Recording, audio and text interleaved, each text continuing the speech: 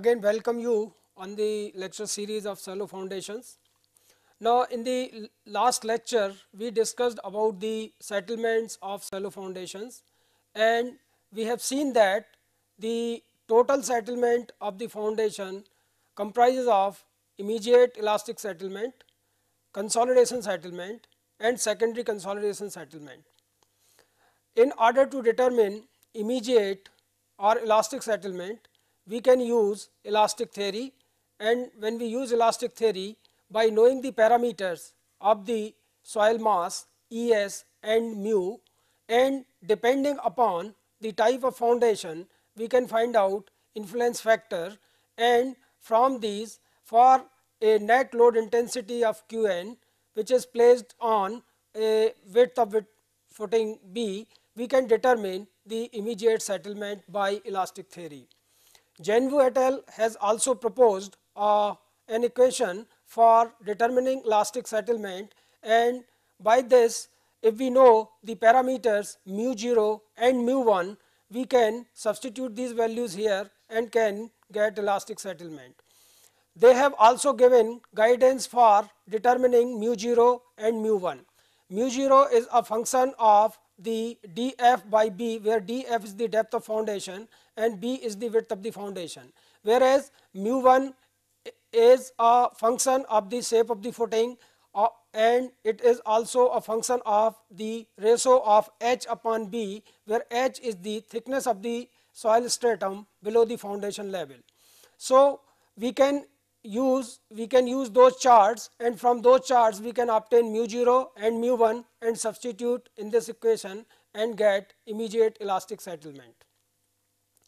Now, in order to determine consolidation settlement can be determined if we have a relationship between void ratio and the effective stress, and this relationship can be obtained by conducting consolidation test or odometer test in laboratory on a soil specimen of undisturbed soil, which we extract from the field from a particular depth of the compressible layer, and we can determine this consolidation settlement by this equation, that is Sc equal to delta E upon 1 plus E0 into H0, whereas delta E is the change in void ratio from load intensity of sigma 0 var or sigma 0 dash in-situ stress plus delta sigma var. So this delta E is representing change in the void ratio, that is change in volume of voids, that is the change in volume of soil due to the application of delta sigma, that is increase in stress. And if we know the initial void ratio E0 and the thickness of the clay stratum, we can obtain consolidation settlement. Now this delta E can be written in different form also, like we can write this delta E in terms of coefficient of compressibility AV. This AV is nothing but the slope of the relationship between E and sigma 0 bar for a particular stress range. So for that stress range we find out this AV, and then we can use, in place of delta E, we can use this and find out the consolidation settlement. And when we use this, the nature of the equation is AV upon 1 plus E0 into H0 delta sigma dash. Now this AV upon 1 plus E0 is also known as coefficient of volume compressibility or coefficient of volume change. So in place of this we can use this MV, and then we can determine this consolidation settlement by equation MV equal into H0 into delta sigma dash. Now when we plot this relationship between E and sigma var on E log sigma var curve, we will find that the initial portion of the curve is a curved one, and as the stress increases, that relationship assumes a straight line relationship. So wherever the straight line portion of the curve is there, that is the part where the soil will behave as the normally consolidated clay, and the slope of that curve is nothing but the compression index. So that compression index can be determined from there, and in place of delta E we can use the relationship in terms of compression index, and the consolidation settlement will be Cc into H0 upon 1 plus E0 log to the base 10 sigma 0 bar plus delta sigma bar divided by sigma 0 bar. Now in the portion where the soil will behave as the pre-consolidated clay or the over-consolidated clay, which we can determine by obtaining the value of pre-consolidation pressure using the Cassegrain method, and if the stress range is in the pre-consolidated range, in place of compression index we use a term which is known as recompression index, and this CR can be replaced by Cc. So this will be written as Cc H0 upon 1 plus C0 log sigma 0 dash plus delta sigma dash upon sigma 0 dash. Now if the total stress range from sigma 0 dash to sigma final dash, that is the sigma 0 dash plus delta sigma dash, is in the pre-consolidated as well as normally consolidated range, then the settlement can be determined in two parts. From sigma 0 dash to sigma c dash we use the recompression index, and from sigma c dash to sigma 0 dash plus delta sigma dash we use the compression index, and the summation of these two will give us the consolidation settlement. Now whatever settlement we have determined so far, these are to be corrected for the three-dimensional consolidation as well as the depth effect or the embedment effect. So Scampton and Jerome has given a method by which we can apply a correction for the three-dimensional consolidation. Now here we determine consolidation settlement on the basis of one-dimensional consolidation, and then we correct it for three-dimensional case. Now they have suggested a settlement coefficient mu, and this mu can be determined by this particular equation. So Sc equal to mu into SOC, where SOC is the settlement determined on the basis of odometer or the consolidation test. The settlement coefficient mu as shown in next figure is a function of type of soil or the A value and the shape of foundation. This method is also recommended by the IS code IS 8009 part 1 1976. So this is the plot between the settlement coefficient versus the pore pressure coefficient for different values of H by B ratio. Now for the circular footing as well as for the strip footing. So this coefficient mu can be obtained using this chart for given value of the pore pressure coefficient A, and depending upon the H, the thickness of the clay layer, and H by B ratio. The recommendations are also given in the tabular form, which can be used as guidelines for the values of settlement coefficient. Like if we have a very sensitive clay like soft alluvial and marine clay, then in that case this mu value can be taken as 1 to 1.2. For the case of normally consolidated clays, it is taken as 0.7 to 1. For the case of over consolidated clays, it is taken as 0.5 to 0.7, and for heavily over consolidated clays it is 0.2 to 0.5. So using this settlement coefficient mu, we can correct the settlement determined on the basis of consolidation settlement. Then we also apply the correction for the rigidity of foundation. Now here in the analysis we have determined the settlement for the flexible foundation, and we have seen that the settlement behavior as well as the pressure below the foundation for the rigid footing as well as the flexible footing are different for sands and clays. So we will have to apply a correction factor to account for the rigidity of foundation. Now according to IS 8009 part 1 1976, the ratio of the total settlement of a rigid foundation to the total settlement at the center of a flexible foundation is called the rigidity factor, and a rigidity factor equal to 0.8 is recommended by the code of practice for computing the settlement of a rigid footing. We also correct the settlement for the depth of embedment of foundation. Whatever settlement we have determined, we assume that the footing is placed on the surface. The settlement below an embedded foundation will be less than the settlement of a hypothetical foundation at the surface. The reason is the vertical stress increase due to a load transferred below the ground surface is smaller than the vertical stress increase due to surface load. Fox in 1948 obtained the relationship between the average settlement of an embedded footing and the average settlement of the same footing at the surface, and he has suggested the depth correction factors as S embedded divided by S surface, and these are shown in the next figure. As you can see from this figure that the depth factor is given here, and that is a function of this ratio d upon under root L b, where d is the depth of the foundation, L is the length of the foundation, and b is the width of the foundation.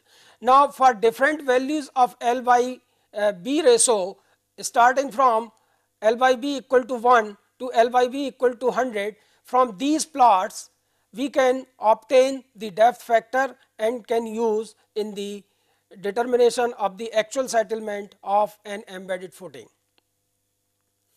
Then comes the seat of settlement. Now, this seat of settlement can be defined as the stress zone within which the stress induced by the load are large enough to cause significant orders of settlement. The stresses outside this zone are so small that they do not contribute to any significant settlement. The depth of this zone of influence depends on the nature of structure, the shape and disposition of the loaded area, the loading intensity, the soil profile, and the engineering properties of soil. The seat of settlement is generally taken as the zone bounded by 20% vertical stress contour. In a square footing, this extends up to a depth of about 1.5 times the width of the footing and up to 3 times b in the case of strip footing. For important structures, the seat of settlement is taken to extend up to zone bounded by 10% pressure valve, that is to a depth of 2b for a square footing and 6b for a strip footing. In the case of a rectangular footing, it is important to understand that it is the shorter dimension that control the significant depth, rather like the bending of a one-way concrete slab in the shorter direction. It is more logical to relate the seat of settlement to the ratio delta sigma upon sigma dash, the ratio of increase in stress due to the in situ stress or the overburden pressure. One commonly used guideline is to take the seat of settlement as extending up to a depth where the increase in stress due to structural load is 10% and 5% for the important structures of the in situ stress before the application of the load. Next figure illustrates the use of pressure valve concept 1.5 to 2b guideline and the ratio delta sigma upon sigma dash equal to 10% guideline concept in determining the seat of settlement. Now, as you can see from this particular figure that this is the case of a square footing of width b. Now, this is the ground surface, then the variation of the overburden pressure, which can be determined as gamma into z, is shown by this particular figure, by this straight line, and the sigma bar distribution is shown by this particular line. Now, if we consider the 10% of the pressure valve, then the 10% of the pressure valve will give this 10% to 20% of Qn here, but that will be the increase in pressure due to the loading which is placed at a foundation this particular level. So, the seat of settlement will be of the order of 1.5 to 2b. Now, if we consider the ratio of delta sigma bar divided by delta sigma bar divided by sigma dash, then this line shows the relationship for 0.1 10% of sigma bar line, So this is 10% of sigma var line, and the 10% of sigma var is here. So this is the seat of settlement, and this will be about 0.1% of sigma var can be considered as a guideline to determine the seat of settlement. So we have seen that the n values etc. we corrected n values are used for a depth from here to here or here to here, whatever depth we decide depending upon the guidelines given. So that most of the settlement is of immediate nature, and the immediate the settlement which we determine for the case of the fine grained soils, the settlement is consolidation settlement, but as the rate of consolidation or compression is very high in the case of the granular soils. So we use the field methods to determine the settlement of foundations resting on such soils. In cohesive soils, the compressibility and consolidation parameters are determined in the laboratory from odometer test, and from these the magnitude of settlement if required, and also if required the rate of settlement can be estimated. Good undisturbed samples required for the laboratory test can be obtained at the site for such soils. However, in granular soils which are non-cohesive, undisturbed samples are extremely difficult to procure, if not altogether impossible. Hence, laboratory test cannot be used to obtain the compressibility characteristics of the granular soils. So we go for the field test. Settlement computations in granular soils are based on field or in situ test. The most frequently used tests are plate load test, standard penetration test, and the static cone penetration test. These tests we have already discussed when we discussed the bearing capacity of granular soils. Now we can determine the settlement of footings based on the plate load test method. Now this is the setup which we have already discussed, but briefly I will discuss here also, that a plate is loaded and the settlement behavior of this plate corresponding to different load intensity is observed, and then a relationship is developed between the pressure and the settlement of the foundation, settlement of the plate. Now a typical load settlement curve is shown here. Here this is the load intensity in kilonewton per meter square, and this is the settlement of the plate. So corresponding to any load intensity we find out the settlement of the plate, and we get different points and we join them smoothly, we get this load settlement behavior. The load settlement curve may be used to determine settlement of foundation. Tarjagi and Peck in 1948 have recommended that the settlement of a footing, that is SF, on a cohesionless soil, that is the granular soil, can be extrapolated from the settlement experienced by a test plate, that is the settlement of the plate SP at the same load intensity, and the following equation can be used. Equation is SF upon SP equal to BF plus BP plus 30 divided by BP BF plus 30 whole square. It may be shown from this equation that in the case of granular soils, the settlement of a foundation cannot exceed about 4 times the settlement of a plate of 30 centimeter width, howsoever large it may be. However, Jerome and Agustin have shown on the basis of several case records that this equation is really valid for medium and dense sand. Use of it for loose sands may lead to an underestimation of the settlement. So we will have to be very cautious when we determine settlement of loose sand using this particular equation. It may again be recalled that a plate load test being short duration test, the settlement measured is only the intermediate settlement. In granular soils, immediate settlement can be taken as total settlement, while in cohesive soils, consolidation settlement, which constitutes most part of the total settlement, cannot be predicted through this test. Hence, the plate load test is not of much relevance in clayey soils for which the settlement criterion is very important in the determination of allowable bearing pressure of a foundation.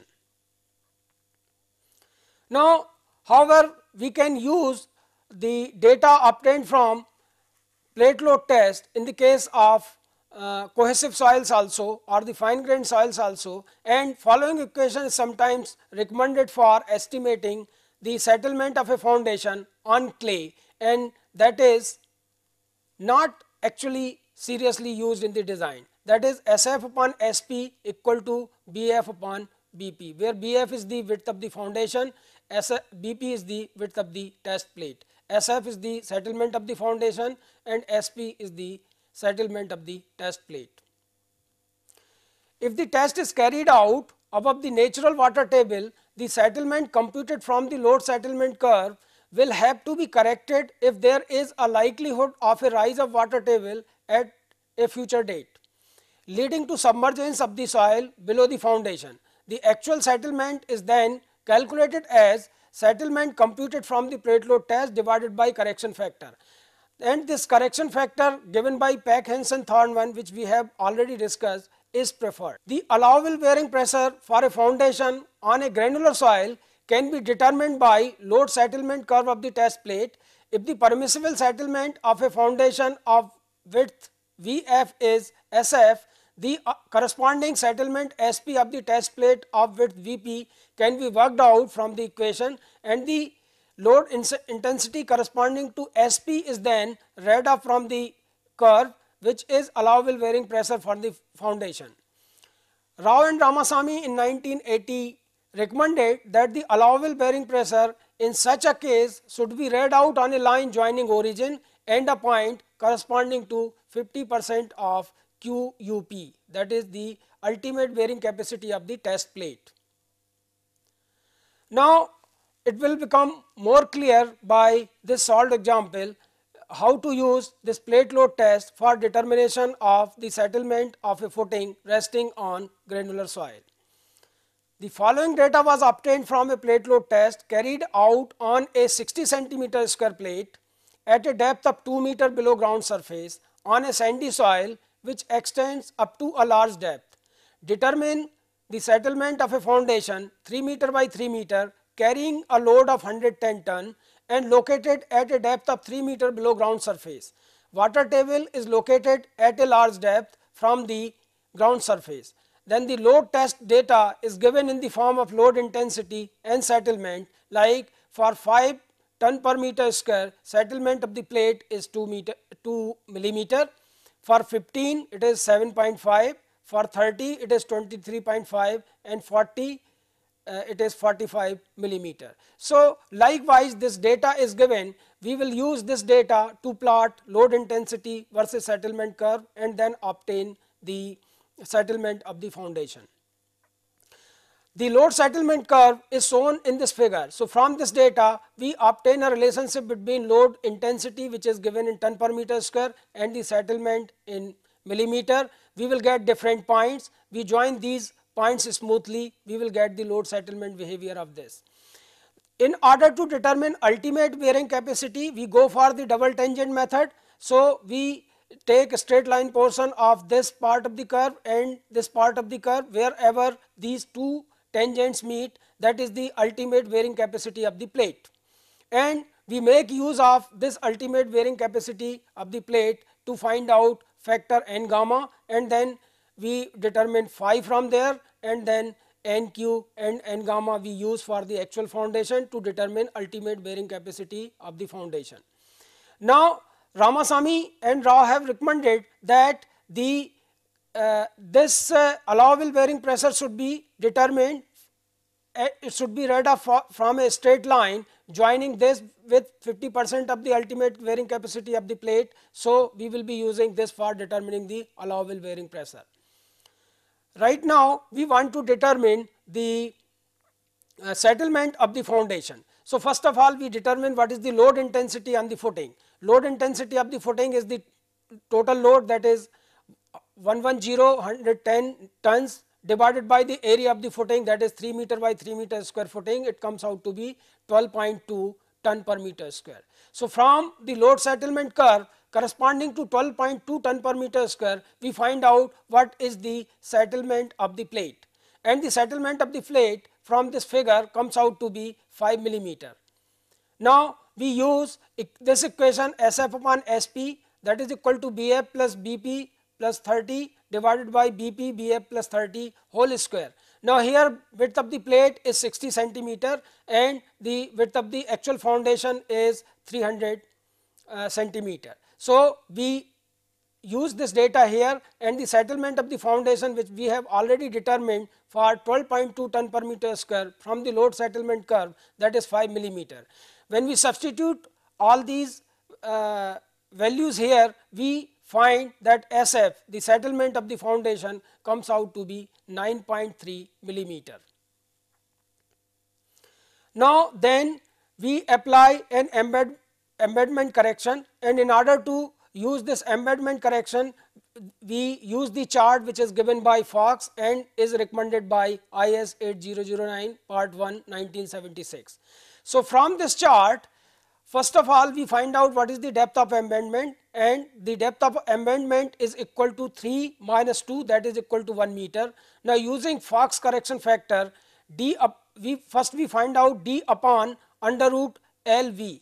So for d upon under root LV, it is equal to 1 divided by under root 3 into 3, that is equal to 0.33, and this is the case of a square footing. L by B ratio is equal to 1. So 0.33 we see from here, and for a square footing this ratio is 1. So this particular line or the graph is used, and from this we can see that it comes out to be about 0.91.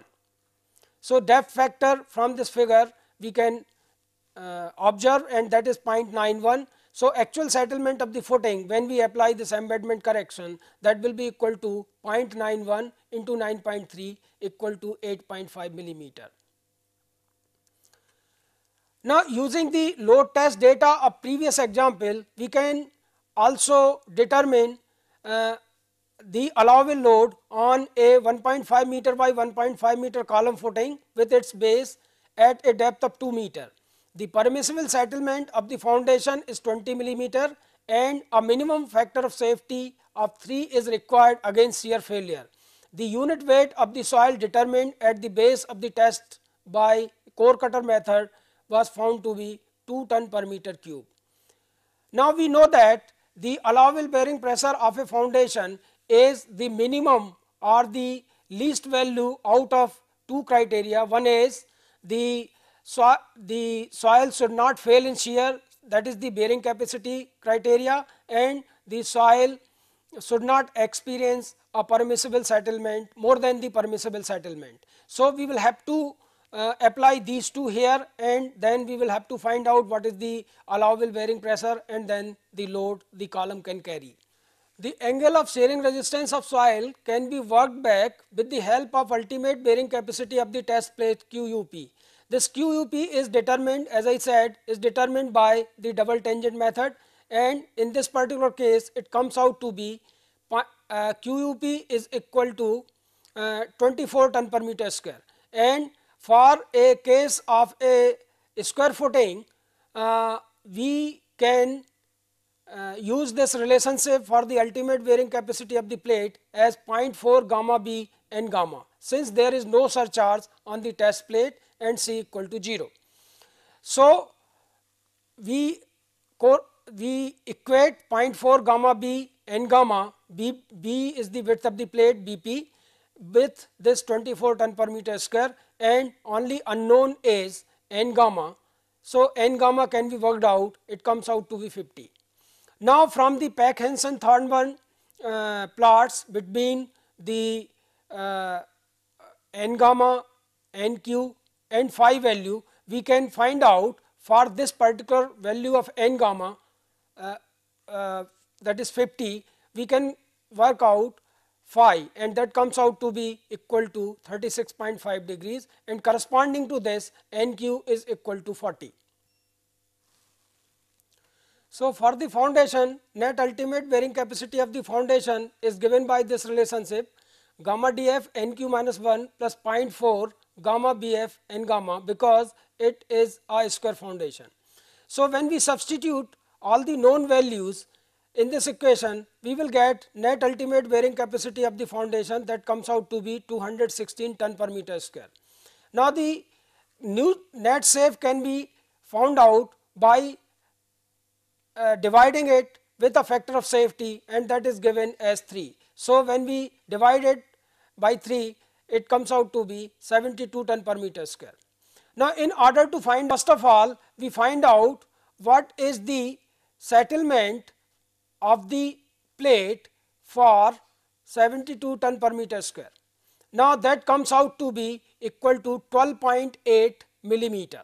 Now from the load settlement curve, the load intensity corresponding to a settlement of 12.8 millimeter may be determined from the method suggested by Rao and Ramasamy.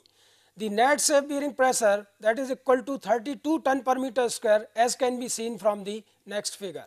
So corresponding to 12.8 millimeter of settlement, we use the approach used by Rao and Ramasamy. We simply draw a straight line from the origin and we join a point corresponding to 50% of the ultimate bearing capacity of the plate, and when we extend it we get this straight line, and we read the value of the bearing pressure corresponding to 12.8 millimeter of settlement, and that comes out to be about 32 ton per meter square.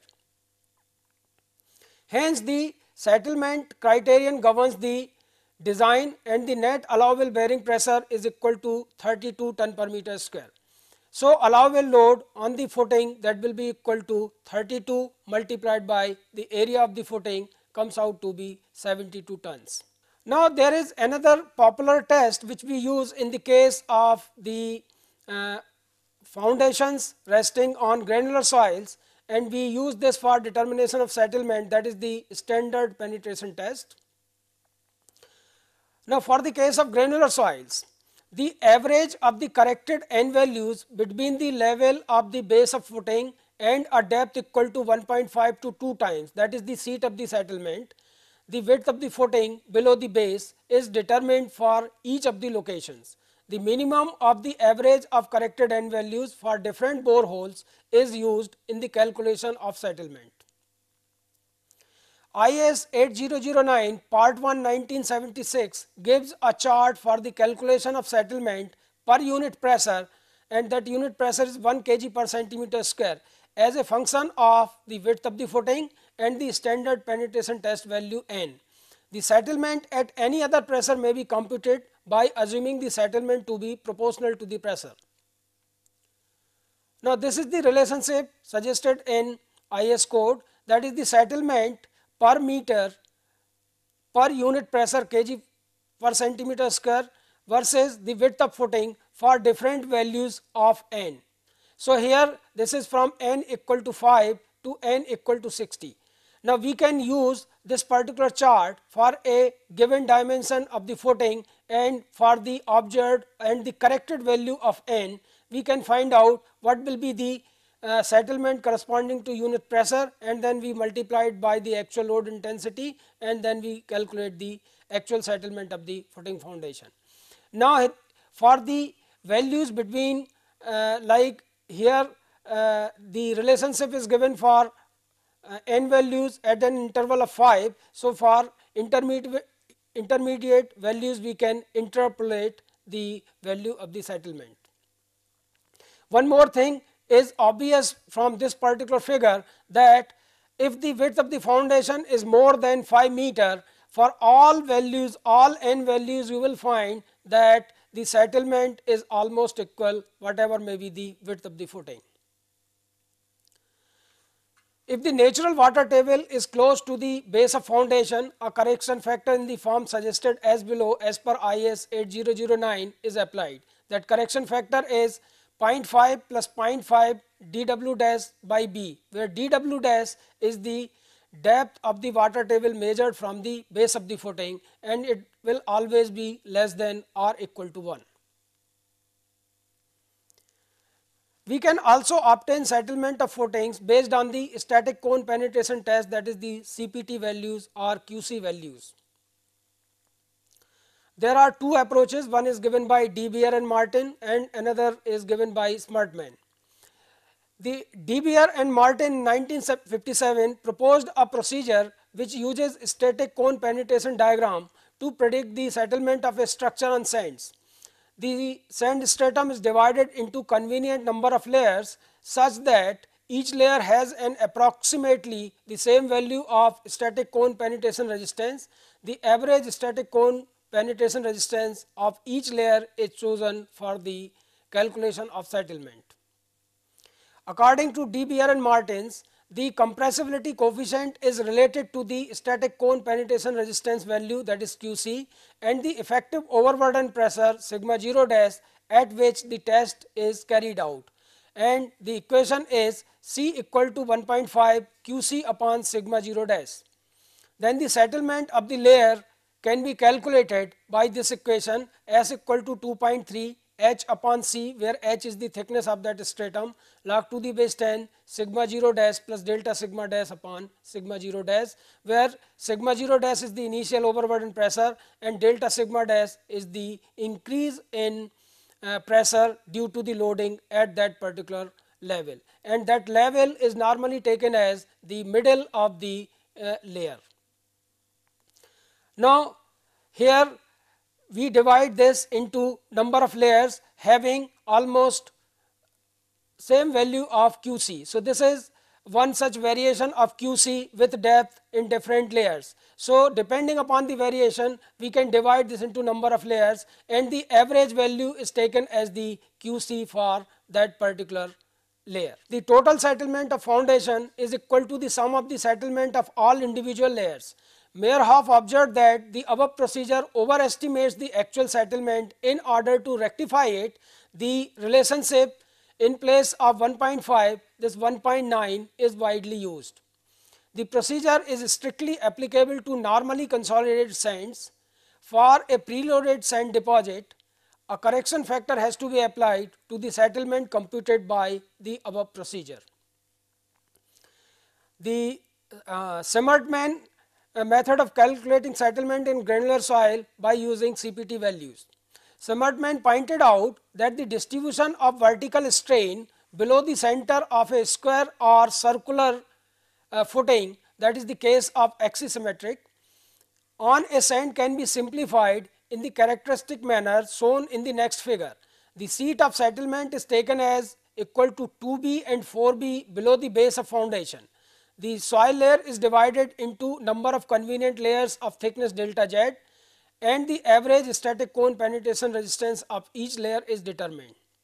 So, in this figure you can see the vertical strain influence factor IZ and the relative depth below the footing, that is ratio Z upon B. So, this is given in the non-dimensional form. Now, for the case of the circular footing, axisymmetric case, this is the relationship, and for the square or the strip footing, for the plane strain case, for L by B greater than 10, this is the relationship. Now, here the seat of the settlement is taken 2b or 4b.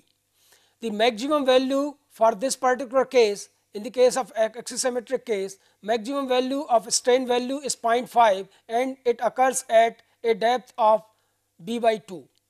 Whereas, for the case of the plane strain, that is the case of a strip footing, this value is 0.2 at the surface and it is maximum 0.5 at a depth of b and again 0 at a depth of 4b.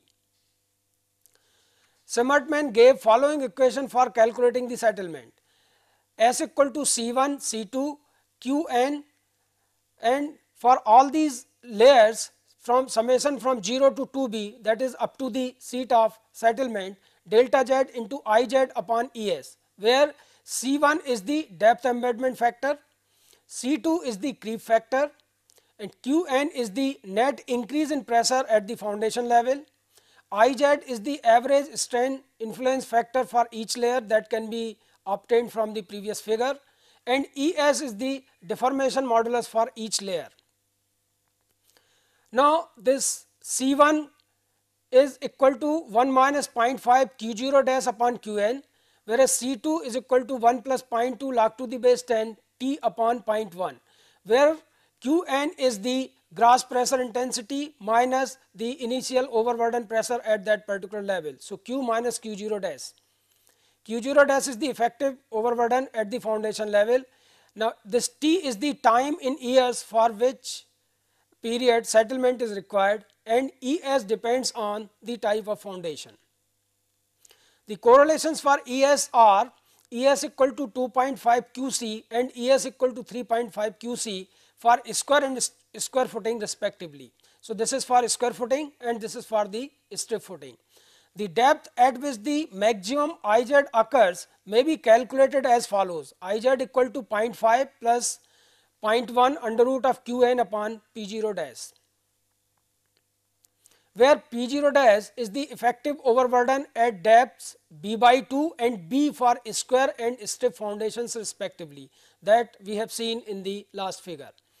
Further, IZ is equal to 0.1 at the base and 0 at 2B below base for the square footing, whereas it is 0.2 at the base and 0 at 4B below the base for the case of strip foundation.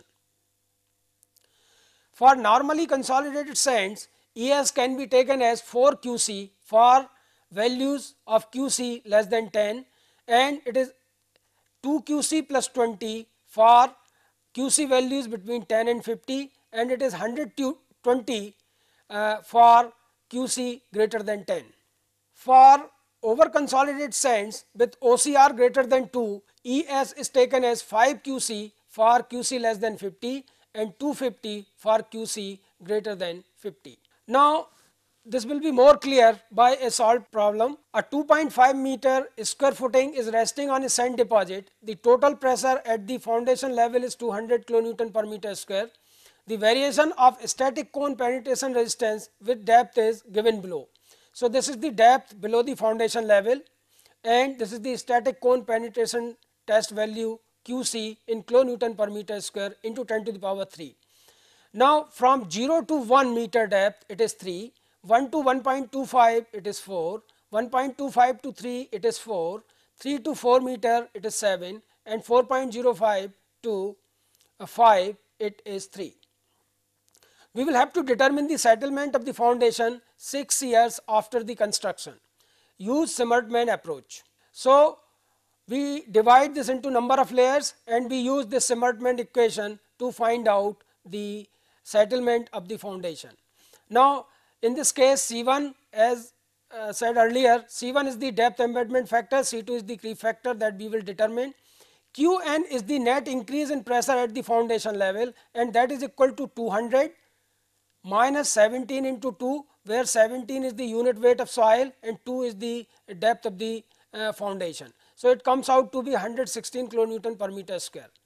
IZ is the average strain influence factor for each layer, and ES is taken as 2.5 times of QC.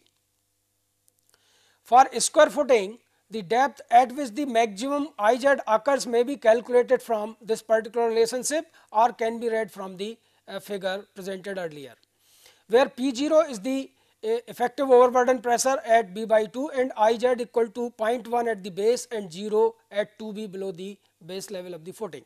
Now, C1 can be calculated if we know Q0 dash and Qn. So, Qn is already known, we know Q0 dash also at the depth of the foundation. So, it comes out to be 0.898. Similarly, if number of years are known, then we can calculate C2, that is the creep factor, we substitute it here. So, it comes out to be 1.356. Now, when we substitute these values in this Zimmermann equation, we can obtain the value of the settlement. So, settlement comes out to be equal to 2.14 0 to 2b delta z I z E s. So, this particular calculation is shown in the tabular form in the next slide, and that comes out to be 0.1393, and so the total settlement comes out to be 26.7 millimeter. The calculation is shown here. What we have done, we have divided this total depth from 0 to 2b in 5 layers, and each layer having different thicknesses. Here this is 1000 millimeter, 250 millimeter, 1750 millimeter, 1000 millimeter and again 1000 millimeter. And for each layer we know the value of QC which is given or obtained from which is given in kilonewton per meter square, and from this QC we can obtain using relationship 2.5 QC the value of ES. So, here 2.5 times 3000 it is equal to 7500, and we also obtain IZ in vertical strain influence factor either by the correlation or we can use that graph to obtain the value of IZ. And once all these are known, we can determine IZ upon EZ into delta Z. Let us say for this particular case it comes out to be 0.0347. In such a manner we determine this for all the layers, and then when we sum up we will get this summation as 0.1319, and we substitute this in the Summertman equation to determine settlement of the foundation. For the condition shown in previous example, determine the settlement of foundation using the De Beer and Martin's approach. So, De Beer and Martin has given this particular equation for determining the settlement of the foundation. The seat of settlement is taken equal to 2b below the base of foundation. The calculations are shown again in the tabular form in the next slide. Now, here the total layer is divided into 4 layers depending upon the value of QC. So, these are the thicknesses of the clay layer 1000 mm, 2000 mm, 1000 mm, again 1000 mm for all the layers, and the average value of QC is given for all these layers, like for first layer it is 3000 QC. Then sigma 0 dash at the middle of the layer can be determined if we know the depth of the middle of the layer and the unit weight, it comes out to be 42.5. Then C value can be calculated as 1.5 QC upon sigma 0 dash. So, this value is calculated. Then delta sigma, that the increase in stress at the middle of the layer is determined by 2:1 method, or we can use Boussinesq or the Westergaard formulations, and we find out delta sigma. Then we calculate log to the base 10 sigma f bar, sigma 0 bar, where sigma 0 bar is the overburden pressure, initial overburden pressure, and sigma f bar is the summation of these two. And finally, using the De Beer and Martin equation, we find out the settlement of the first layer, then second layer, third layer and fourth layer, and when we sum up we get the settlement of the total compressible layer between 0 to 2b. Delta sigma has been calculated by using influence coefficient for increase in vertical stress under the corner of a uniformly loaded rectangular footing. The total settlement of 38.5 millimeter obtained from De Beer and Martin's approach is higher than the value of 26.7 millimeter which was obtained from Summertman method. Using De Beer and Martin's approach but taking C equal to 1.9 QC upon sigma 0 dash as recommended by Meyerhoff, settlement of the foundation will be equal to 30.4 millimeter, and which is very close to the Summertman value. What will be the settlement in previous example if the effect of rigidity of footing and the depth of embedment is taken into account? So, in the last two examples we have not taken into account the effect of embedment as well as the rigidity of the footing. So, rigidity correction factor as suggested by IS 8009 part 1 1978 is 0.8. So, mean value of settlement of the foundation will be equal to 0.8 into 30.4, that is the settlement we obtained from the De Beers and Martin's approach using ES equal to 1.9 into QC upon sigma 0 dash, that is comes out to be equal to 24.3 millimeter. In order to apply the embedment correction factor, again we use the curve given in IS 8009 as suggested by Fox, and we find out first D upon root LV. So, for this particular case it is 0.8 and L upon B equal to 1. We corresponding to this D upon root LV of 0.8 and L upon B, using the appropriate curve, we find out the depth correction factor. We read from here that comes out to be 0.77, and we multiply the settlement as computed earlier by 0.77, it comes out to be 17 millimeter.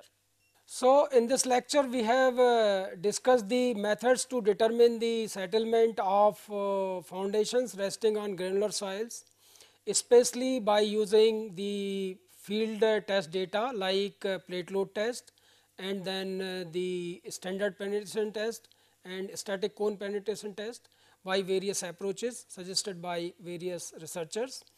And we have also discussed the correction factors which we use for determination of the actual settlement of the footing, like depth factor and embedment factor, suggested in the IS 8009. So in the next lecture I will discuss the third and important part of settlement, that is the consolidation settlement, and then how to determine allowable wearing pressure using various approaches. Thank you.